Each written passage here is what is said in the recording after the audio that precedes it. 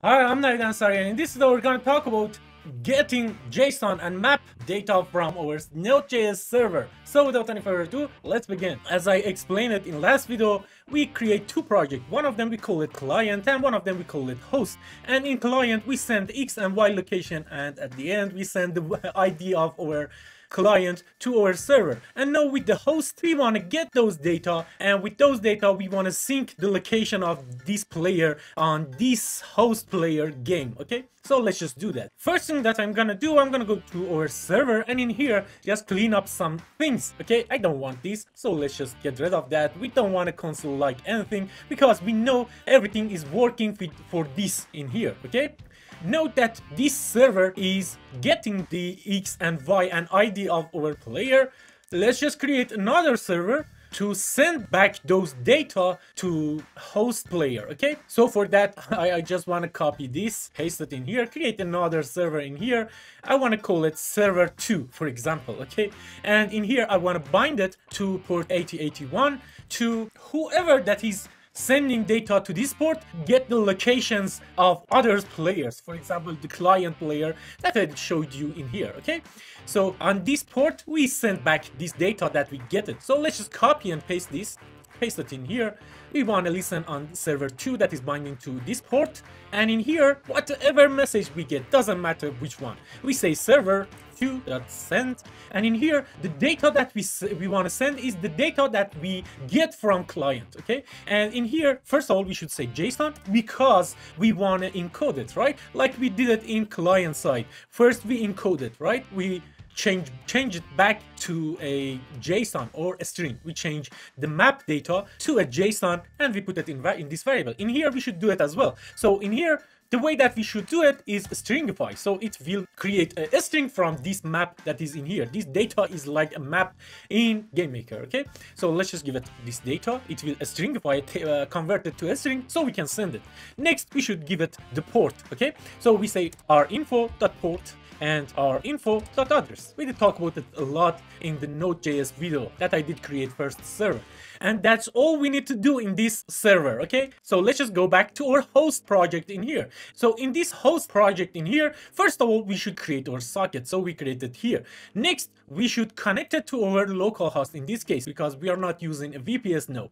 In videos after this video I will show you how you can set up this server in a VPS, and with that create a service so it always run. Okay, so the port that we want to use to get that data is 8081, and we create this buffer, and in a step event we send something. No matter what we send, for example G for get. Okay, no matter what we do send to this server, it's just send back the data, doesn't matter what you sending. Okay, the next is to send this network send UDP raw to the local. A port that we want to use is 8081, and you remember from last video we should change this to buffer tell. Okay, and I did explain it why I'm doing this.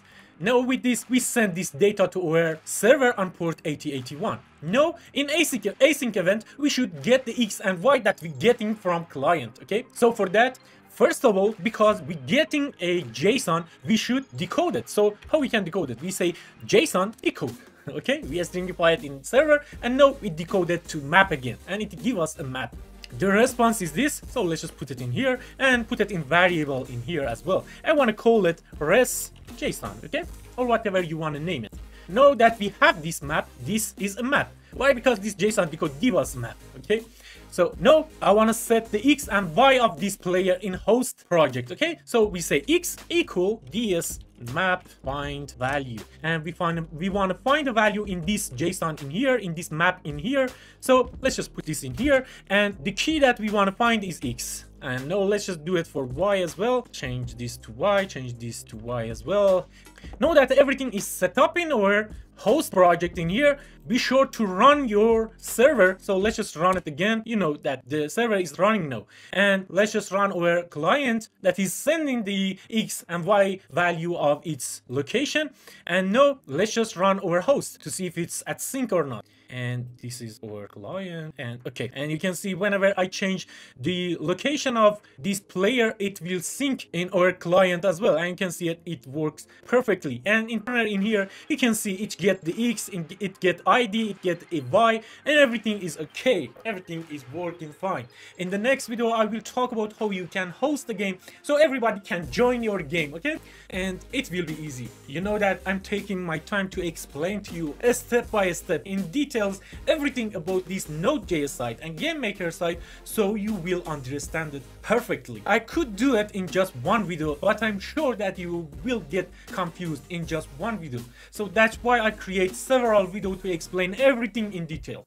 Sending a simple data to a packet sender, receiving a simple data from a packet sender, sending a simple data to a nodejs server, and receiving a data from nodejs server. And after that, we did talk about how you can send map in gamemaker to a nodejs server, and in this video we did talk about how you can get map from a nodejs server to gamemaker and how we can get those values in here easily. You can see how easy it can get, and I did explain it step by step, and in the future videos I will follow this method of teaching to explain to you everything step by step, so you will understand it fine. If you think that it's not working for you, please leave it in comments so I know I should get better to explain everything. And if you have any question, please ask, and please, for supporting me, hit that like button, and if you leave a comment, it helps me a lot. Thank you very much for watching. Bye.